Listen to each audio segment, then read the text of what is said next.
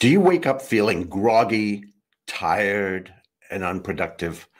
Do you have trouble falling asleep or staying asleep?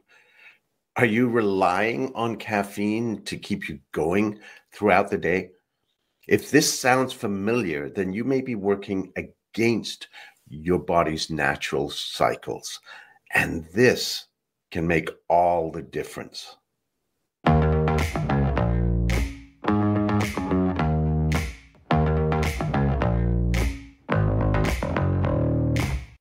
If you're interested in not just surviving, but thriving in today's complex, crazy world, then please subscribe and like these videos and click the alarm bell so you know that they're coming, because that's exactly what I focus on with all my videos. My name is Ravi Tangri, and I've discovered that the secret to complexity is not doing massive things. In a complex system, there are tiny little pressure points where you put a little bit of pressure on and everything changes. And that's exactly what I focus on with my videos. So if this is of interest to you, please subscribe, like, and please share this so that we can pass this on to all those who need this information moving forward. So today, we're looking at sleep quality in terms of working with your natural cycles. So if you're having challenges sleeping, if you're waking up at night, what may be happening is that you're working against what your body naturally wants to do. There are certain cycles that you have in your body, and if you're fighting that, you're actually going to lose sleep quality. And sleep quality is the #1 builder of resilience today. So today, on this first video of Better Sleep Week, we're going to talk about those cycles. There's a lot of things that influence those cycles.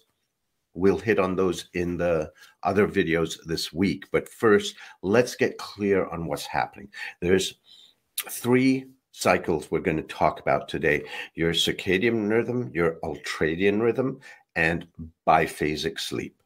And this is something that if you can work with, you will have a much better quality of sleep and you will ramp up your resilience. So what is the circadian rhythm, first of all? Well, your body goes through a 24-hour cycle. It's from evolution. It works with the daylight. It works with all of these things where when you are in light, your body's more wakeful. When it's dark, it wants to rest and recuperate.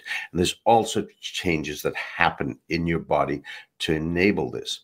Now, if we are to map these rhythms, if we start off here at midnight, okay, the desire to sleep is going to be fairly high, and then as it gets lighter, it's going to dip. And if we have noon here, it'll go for a bit. There's actually often a bit of a increased desire to sleep early afternoon, hence the siestas and so on, and the popular in warmer climes. And then as you get to evening and midnight again, the desire to sleep increases. What happens as we go through the day, as it gets lighter, your body changes what it's doing, starts producing a chemical called serotonin, which wakes us up, which invigorates us. As it gets darker and we move there, serotonin production decreases, and your production of melatonin, which helps you sleep, increases. Now, the thing is, this is challenged by, for example, use of computer screens. If you're around computer screens all the time, guess what? That light is going to make your body think it's still daylight, and you will increase the serotonin production, not produce melatonin. That's why it's really unhealthy to be on screens right up until bedtime, whether those screens are TV, computer, phone, tablet, whatever it is. So that blue light really pushes you towards that, towards the wakefulness, and it disrupts your sleep cycle. Another thing is in the morning when it wakes up, you wake up. Do you open the windows and let the light in, or do you just sort of hide it under the covers? You're not letting the light in, which produces the serotonin, which gets you into more wakeful state. Another thing here is this little bump after lunch. That's, one of the things I've said that helps build resilience is a nap, even a 20-minute nap.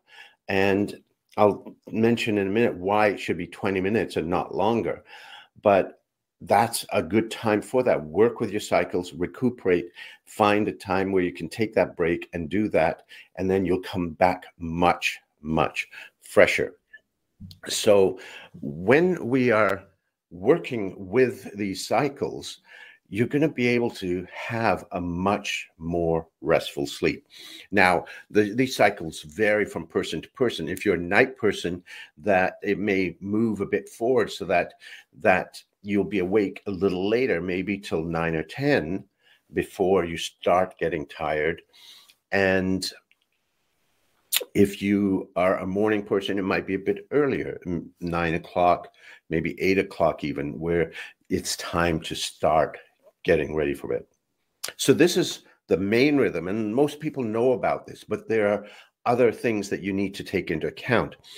In addition to this rhythm that goes through the day, you also have a shorter rhythm that goes all throughout the day called the ultradian rhythm. And this varies by person, but it's 90 to 120 minutes. And what this is about is it's a bit of wakefulness to sleepy, wakefulness to sleepy that goes all throughout the day. So if we were to come back to this cycle, what it means is that throughout the day, there's this what's ultradian rhythm that's going through your circadian rhythm. So you will have more periods of wakefulness. You will have periods where you're more tired during the day. And you can tune in and figure out what that is for you. Now, where this is relevant is when it's time to sleep. So it may be coming time where, it's dark, you're away from screens, the serotonin starts to decrease, melatonin starts to increase, you start getting tired, but ultradian rhythm may suddenly kick in and make you more wakeful, and then you can't get to sleep.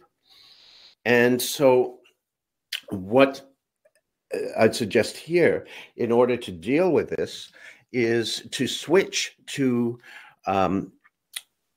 rather than just staying away from screens, you actually, before you sleep, you have what's called a cool down period, which can be an hour and a half, where you can chat with someone, you can read a book, you can journal, you can meditate, do something that allows you to get ready for sleep. And when you feel that ultradian rhythm dipping and get drowsy, that's when you go to bed. Okay, so this is something that you can work with and start to tune into, but it's only will work if you give yourself that time before sleep, that cool down period that lets you adapt to that rhythm. Okay, so the third thing that I want to touch on is what's called biphasic sleep. And this is something that was very common. People talked about all the time. If you look at literature 100 or more years old, where people had two sleeps, they would wake a lot of times in the middle of the night, might be 3, 4 o'clock, and be awake for an hour or 90 minutes and then go back to sleep. And if you wake up in the middle of the night, I know a lot of people that do that wake up at 3:30, 4 in the morning and just can't get back to sleep. You may be in a wakeful part of your ultradian rhythm. So this is a time, again, where you use it like the cool down period. And you don't force yourself to try to get to sleep. You actually get up, use the bathroom, and you can sit down and read or journal or meditate or do something else until you feel that rhythm start to dip and you're drowsy again, and then you go back to sleep. So instead of fighting the rhythm, work with it.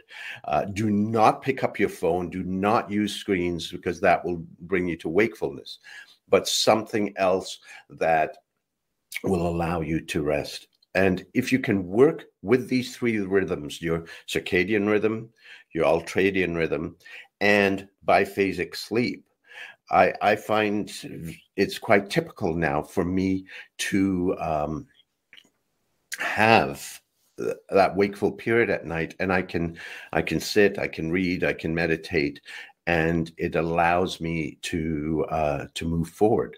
So the thing is to work with these, figure out where your rhythm is, and then work with it, align yourself. Now, there's a lot of factors which affect these that we'll cover in videos coming up this week, but these are the main things.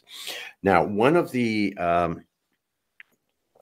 key barriers to resilience and to sleep quality, I find, is a nonstop head chatter. And we're going to address that in the last two videos that are in this Better Sleep Week.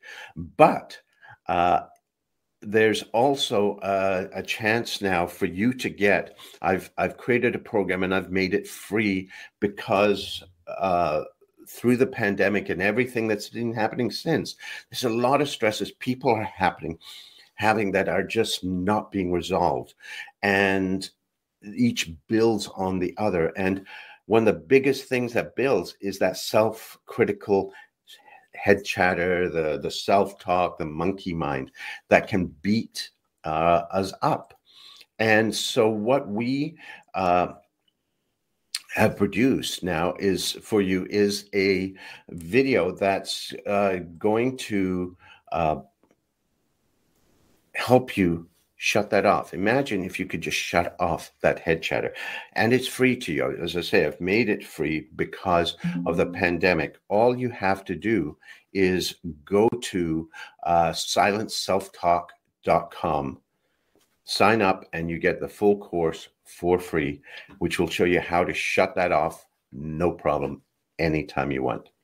Remember, if you want to see more of these videos that show you how to thrive in this crazy complex world that we're in, make sure that you subscribe, hit the bell so that you will be notified when the videos are up, and please like and share so that we can pass this on to everybody who can use this information.